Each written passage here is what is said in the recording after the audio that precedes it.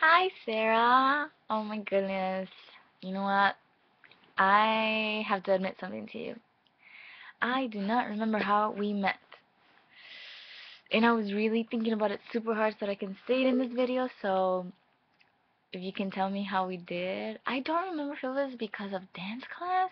I don't think I ever had dance class with you. Or was it because of track? I don't think you did track though. Well, look, I don't remember. But, whatever it was, I'm just happy that happened. And I'm happy that I met you because you have been supporting me with the Nuestra Belleza Latina thing and with this contest. You have been giving me your immense support, and I can't thank you enough for that. It warms my heart to see that after high school, you still continue to support me. And I hope everything's going well with you, with your family, with your baby, which, by the way, you have a very beautiful baby.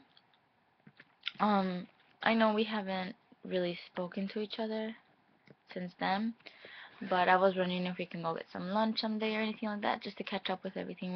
We could do it with like a group of friends or something. But you're a really nice person, and I remember that. I think I did meet you in track. I remember we were walking one time, or you took me on your bike one time to Morton West on your pegs, and we were talking, and I remember that. I do have a few memories, but I have a terrible memory, so don't feel bad if I can't remember. But I mean, I've always known who you were just because everybody said, "Oh, she's a so sweet girl. She's very nice and stuff like that." And you were really silly too. I remember that. So I'm just happy there's people like you who don't judge people, because I do remember when you started speaking to me, it was like nothing. So I thank you for that. And because of that day, I'm here making you this video because you're a great friend. Although I know I may not be a great friend because I don't keep in touch or anything like that. I'm sorry for that, but I want to make it up to you. I hope you can have some lunch and it'll be my treat. So, but I also hope I can continue counting with your vote.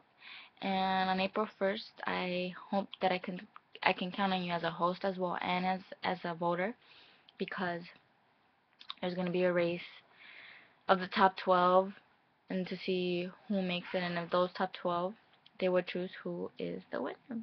So yeah, I'll keep in contact with you. But yeah, please hit me up so that I know when we can have some lunch or anything like that. I want to catch up with you and how's your baby doing, anything like that. So yeah, I hope to see you soon. Ciao.